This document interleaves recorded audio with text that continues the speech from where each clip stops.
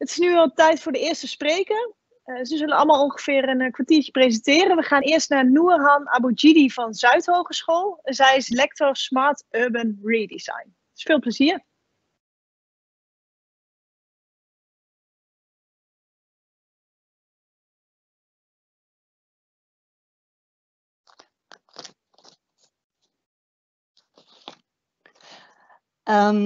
Hello. Thanks, Yvonne and jury members for the nomination and for giving me this platform to present my research activities and projects. I want to start by highlighting my interest in applied research. I am an architect and urban designer who have passion and drive to create places and cities that are sustainable and vital. As an academic, I strongly believe in the power of research and education to achieve the change and development we want to see in our cities and societies. Thus, the Smart Urban Redesign is one of the 24 research centers at Zuyd University of Applied Sciences. For those who do not know, Zuyd is located in Limburg region. The lectorate research team consists of highly skilled researchers with diverse skills and expertise. The lectorate is also attached to the Built Environment Academy that is selected to be top education in the Netherlands for 2020. The lectorate's main ambition is to contribute to the definition and development of Limburg future identity by improving livability, life quality and well-being in neighborhoods using technical and non-technical solutions. We strive that our research and knowledge development have strong impacts on education, innovation, and regional development. To achieve the earlier mentioned ambition, the lectorate offers 3 research programs. The first one is Sustainable Energy in the Built Environment that aims at developing and testing new products that contribute to energy-neutral built environment. The second research program is Circular Building Technology that aims at circular retrofit of existing built environment by reusing and recycling materials. The third research program that will be the focus of this presentation is Urban Transformations program that aims at sustainable and circular regeneration of built environment. It is really, the ambition here is to have impacts that go beyond the physical and extend it to the social, spatial, and environmental aspects of cities and neighborhoods. For example, the process of developing a piece of infrastructure is seen here as an opportunity to develop it beyond its physical character and transform it into an urban hub to improve life quality and livability in the city. We are also in the process of developing, in this spirit, diverse projects in Limburg to achieve these goals. To achieve also the urban living, urban transformation research program, we are using the methodology of urban living labs that are used here as a tool to develop and manage innovation processes in an open, inclusive, and collaborative approach. The Urban Living Lab principles develop answers and processes to the complex questions coming from real-life cases. And of course, the quadruple helix here is a very important principle to achieve success in these living labs.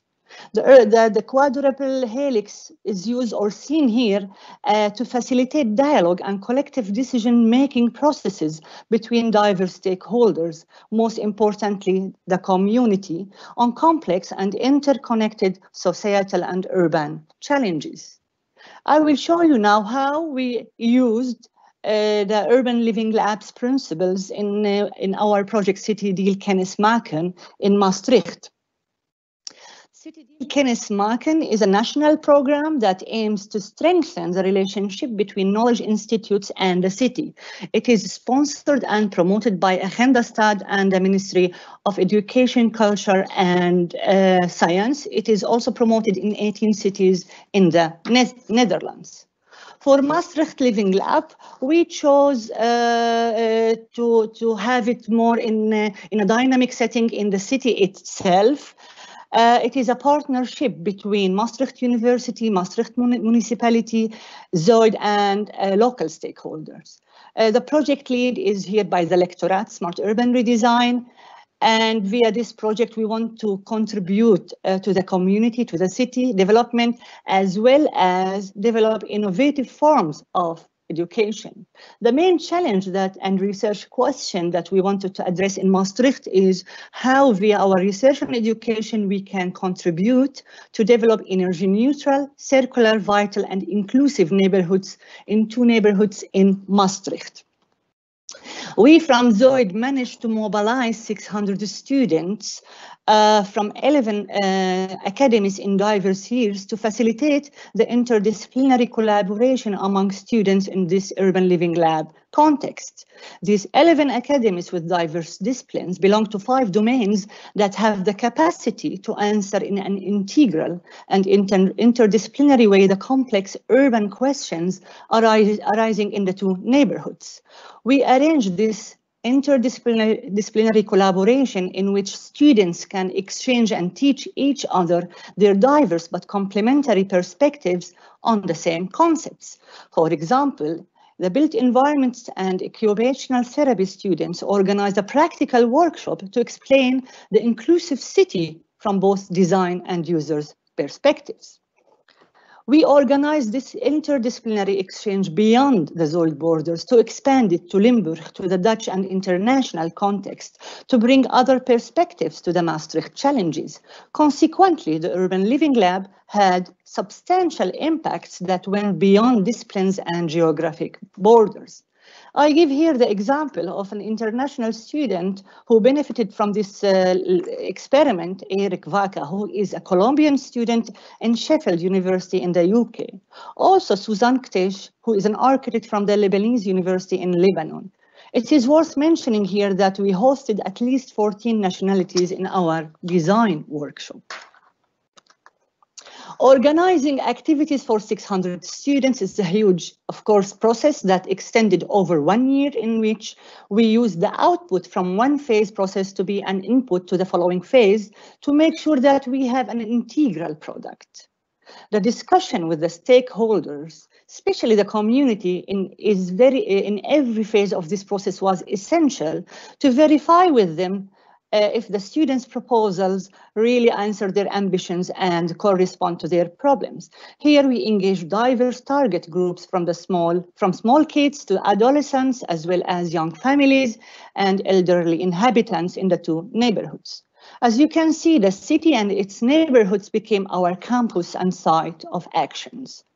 I want to demonstrate 3 examples of the students' products and proposals to improve life quality in public spaces in the 2 neighborhoods. I start with the 4th year built environment students who aspired to bring back livability in the empty and abandoned public spaces in Randwijk by proposing a dynamic program, activities that can attract diverse parts of the community using green infrastructure as a strong element. While the 2nd year occupational therapy students wanted to focus and orient a section of the public space to serve special target groups, mainly kids, they made sure that their proposal is inclusive enough to accommodate kids with special needs. And finally, the fresh young 1st year ICT students who were challenged to use new technology to make public space more fun and inviting. So they created an app to reimagine and redesign certain spaces with cultural or environmental program.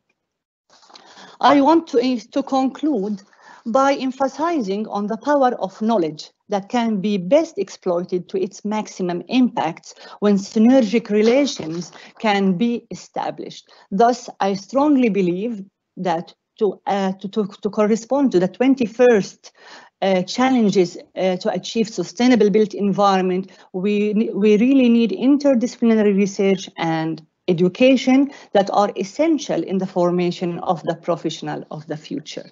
Thank you. Dankjewel, Nurhan. Thank you. We hebben afgesproken dat we Nederlands spreken, want jij kan ook heel goed Nederlands spreken.